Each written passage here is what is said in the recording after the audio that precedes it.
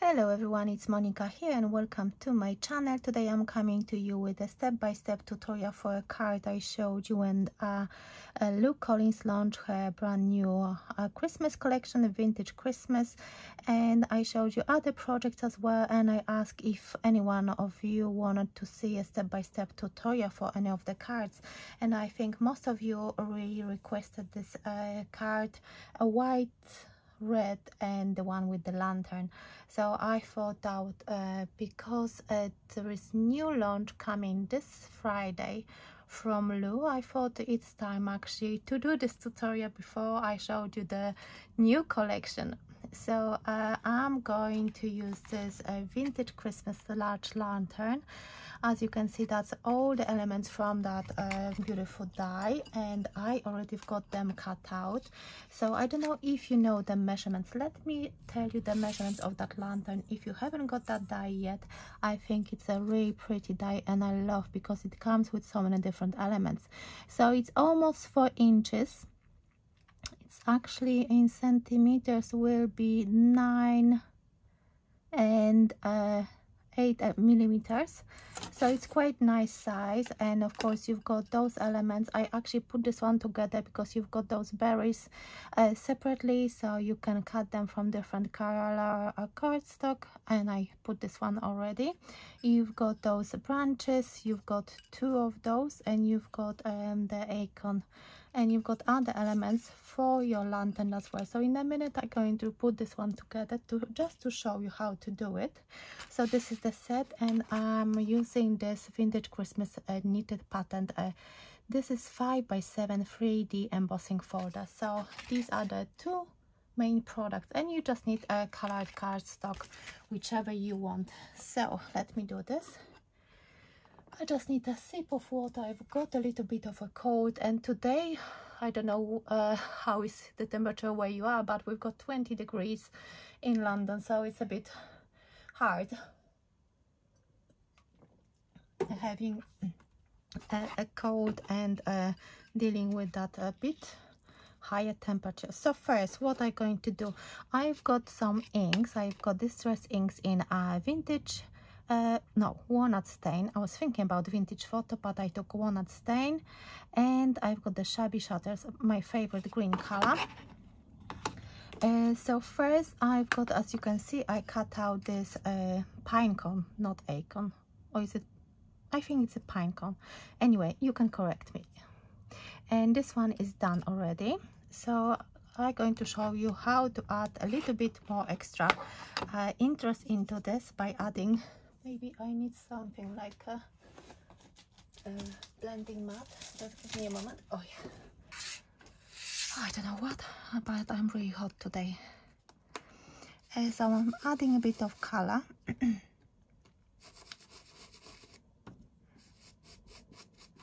And I'm going to check how it looks, if I'm happy with that or I need a bit more. I'm going to add a little bit more, and it's so easy to just line it up with that cutting die. Just press it down with your finger and just add more color. You can use lighter, you can use darker, it all depends on what kind of look you're going for. So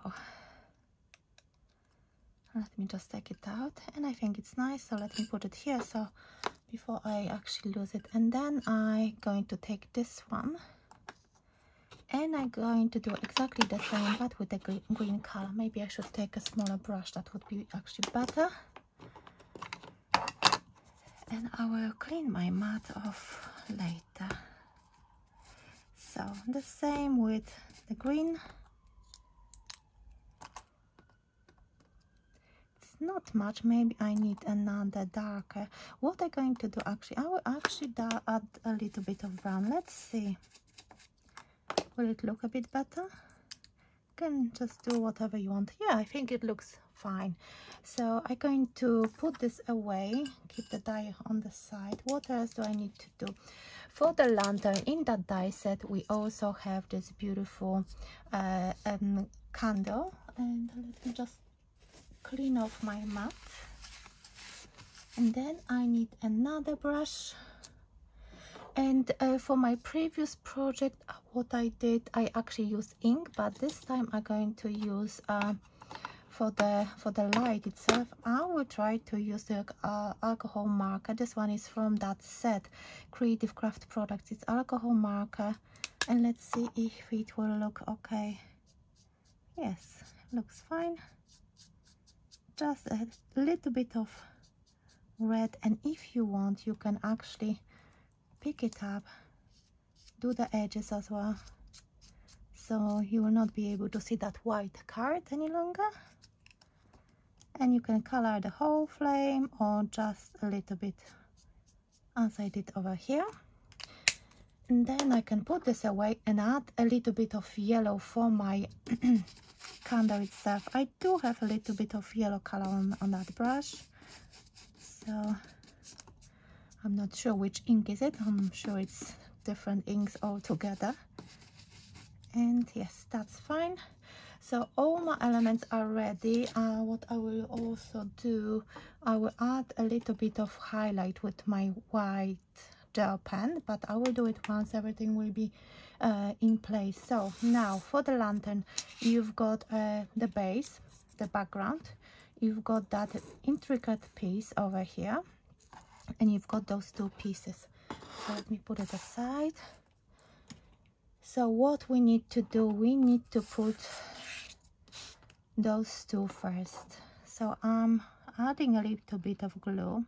This one is a book binding glue. Quite a few people recently asked me about that, and I'm trying to actually upload some information about that glue.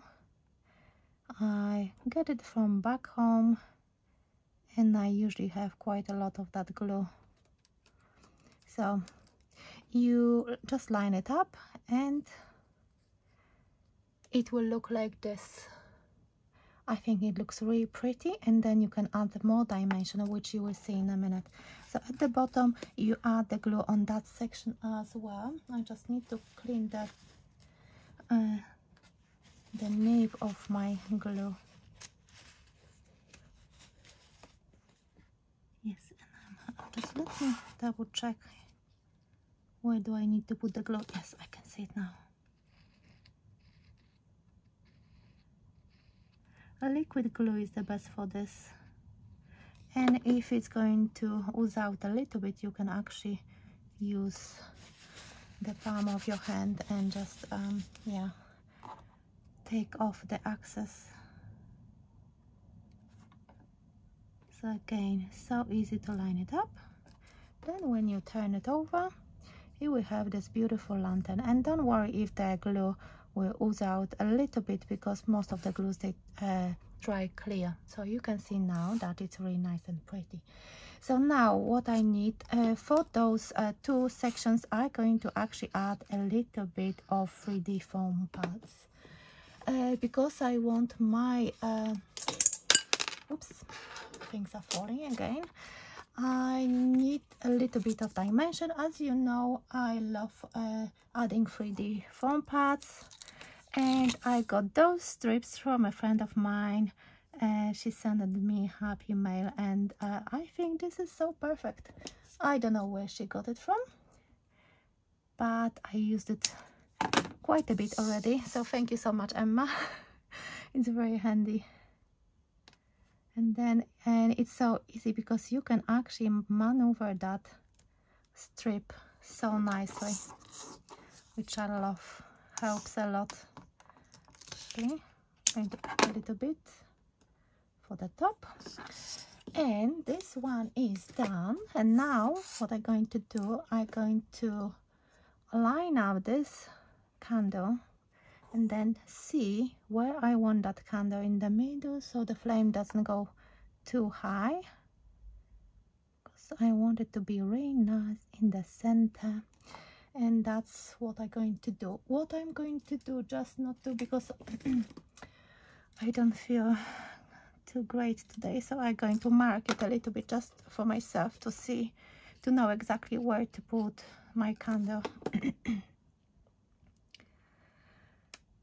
So that's where it goes. And then what I did with my project, I actually put some of those foliage for those leaves here, and then I added that top layer.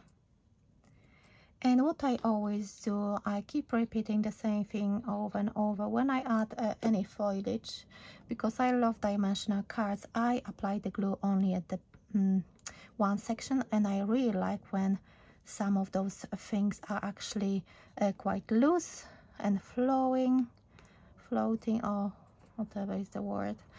And then I can add the top layer. And now let me lift it up so you can see.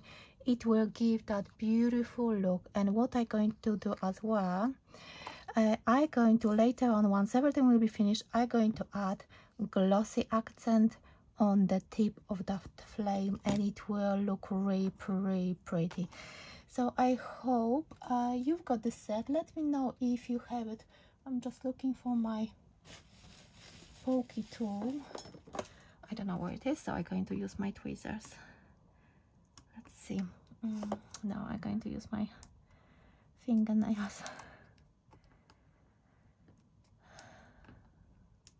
So yes, trying to release that backing paper from that 3D foam pad on those strips. And what I always do, I always add a little bit of liquid glue on that foam, just to give myself that extra strength to my project. And then even with that liquid glue, it just gives you that extra time to maneuver everything into place. I love that lantern. I think it's so pretty. Look at that. So now I've got all my elements for my cards. I love making cards with the top fold, and that's what I'm going to do. So this one is 5 3/4 inch. This one measures 5 inches, and this one 4 3/4 inch. So let me actually start with that embossed panel. Love that knitted paper, knitted embossing folder. I think it's so pretty, and I definitely are going to use it on baby cards as well. And for Christmas, it's really handy. So I think if you're looking for nice embossing folder to get, I think this one is really handy, and it's not going to be only for Christmas. So yes, I'm going to press it nicely, and you can ink it if you want, or you can, as in this case, I'm going to leave it as it is, and I'm going to actually adhere it flat. I think I need the new glue. So I'm going to adhere it flat on my card, actually looking if I've got all the borders even, just trying to make sure that it's nice and straight. And as you can see, it's such a easy and quite quick card to make. I think it's a bit wonky for some reason. Maybe that knitted pattern here just gives me that illusion a little bit. So now I'm going to add those elements. I need a little bit of that beautiful foliage. Again, I'm going to add a little bit of glue. I'm going to leave the other ends without the glue. And then time to adhere that lantern. And I could raise it on foam pads, but I will keep it as it is. And I'm not going to add any sentiment yet, because I'm still not sure which one to use. So I'm going to keep it as it is. Checking my card, and then I can add, just trying to see which composition works for me. And I think I'll add some foam pads here. So a little bit of glue, and then I'm going to use this one. It's quite thick, but I think this one will be just perfect for. Going to actually put it in the center, so I can still, if I want to, I can tag different elements underneath it. Then again a little bit of glue.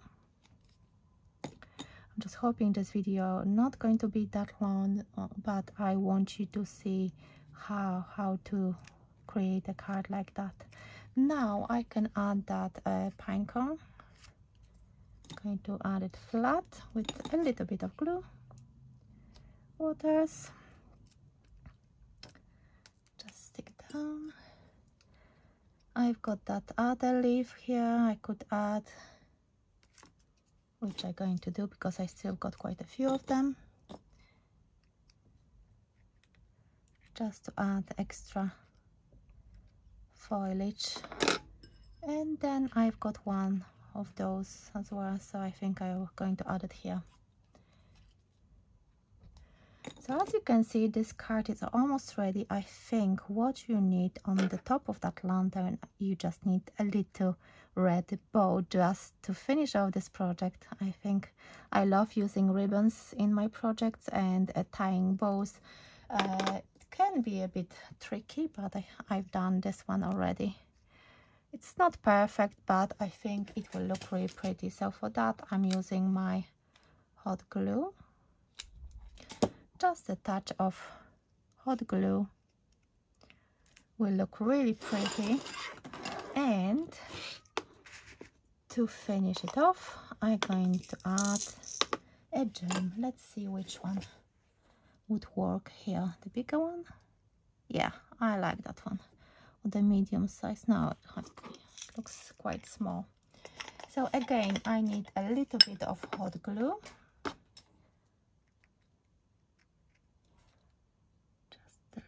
Ooh.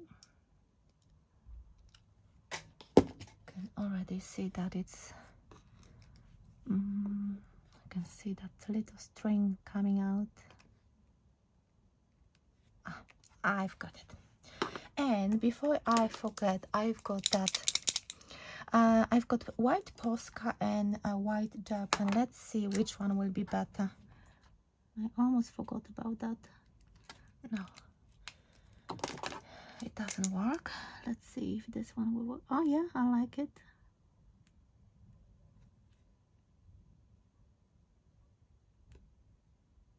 Just a little bit of highlight. I think it looks really pretty, and I'm really happy with that. As I said, I will add a little bit of glossy accent on the top of my flame, and I think that card will be nice. And it's really nice and pretty, so I hope you like it. Let me know, what do you think about this project? Do you have those two products from Vintage Christmas collection by Lou Collins? Let me know. So thank you so much for watching, and I will see you in my next video very soon. Bye for now.